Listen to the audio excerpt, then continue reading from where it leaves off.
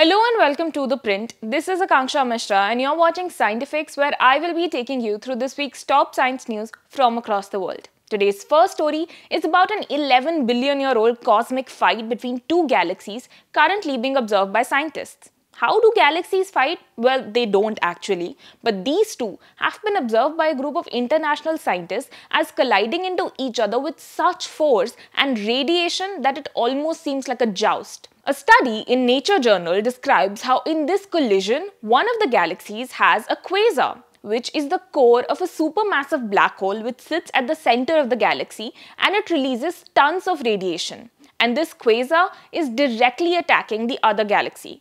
Now again, this collision is happening billions of years in the past, and the only reason we even know about it is because the world has super powerful telescopes like the Akanksha Large Millimeter Array and the European Observatory's Very Large Telescope, or VLT, which are catching these signals.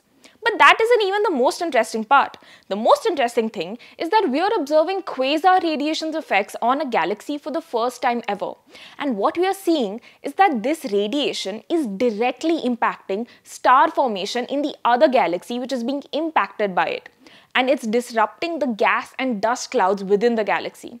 The study is definitely a step in the right direction because it's the first time ever that we've been able to observe such a galactic collision with such detailed analysis. Next up, we have a fun little story from the Vienna University of Technology and Tufts University, where researchers are looking to understand whether swimming movements are possible in organisms without a brain or a central nervous system.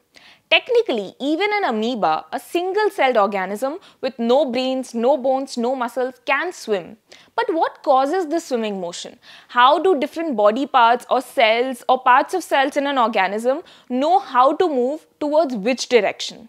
Well, according to computer simulations run by these researchers, it happens because of something that resembles a neural network even in organisms without a brain. To break it down simply, this simulation shows that small chemical and physical signals can help organisms move in a swimming motion without the need for a sophisticated nervous system. Our next story is about a game-changing invention by Chinese scientists who have developed infrared vision contact lenses. You know how in spy movies people wear night vision goggles to see better in the dark? Well, those might be a thing of the past now with these new contact lenses that allow a person to see even with their eyes closed. Infrared is basically light whose wavelength is too high to be visible to the naked eye. But there are some aids that can help with that. Without visible light sources, like during the night, infrared vision helps a lot.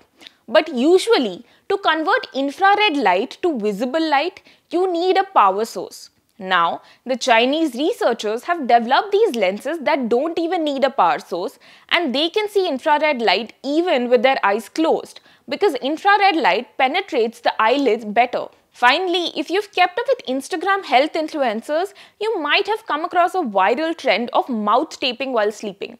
The idea is to put a piece of duct tape across your mouth when you're asleep to prevent mouth breathing.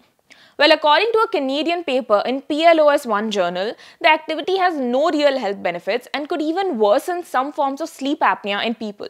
Sleep apnea is basically a disorder where people have trouble breathing or have shallow breathing during their sleep. And especially if people aren't aware of their sleep apnea, it could be really harmful for them to tape their mouth shut while sleeping. So, the article says that health decisions need to be taken based on scientific evidence and not social media fads.